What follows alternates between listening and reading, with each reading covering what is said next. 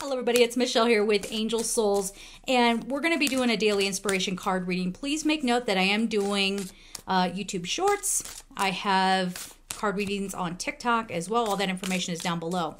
Now, as far as personal readings go, this is the time that people start signing up for love readings. All you need to do, sign up for the time slot, and in your submission form, let me know what kind of reading you want to do. If you want to focus on career, love, soul growth, what have you. Okay, that's how you do that.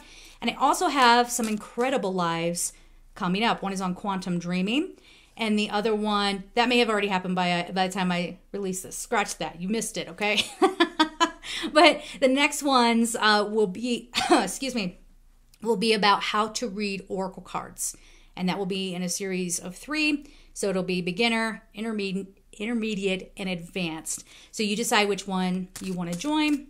Instructions for that are in the description box. So there's all that stuff out of the way. Let's see what we have. Ready? This is my favorite crystal, diaptase, heart healing.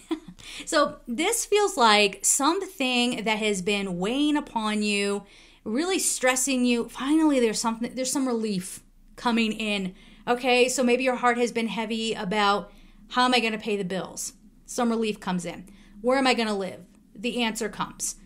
You know, maybe you've had your heart closed, speaking of love, maybe you've had your heart closed this entire time because you had a very painful breakup, and now something is getting released. So make this a focus for your meditation today, for your meditation practice, and breathing into that heart space, and let whatever needs to come up, be healed, and flow away. Now, if you need extra help with that, obviously you need to get with a therapist or something like that, but make your heart space a priority. So we're going to leave it there. I'm sending you all so much love, and take care.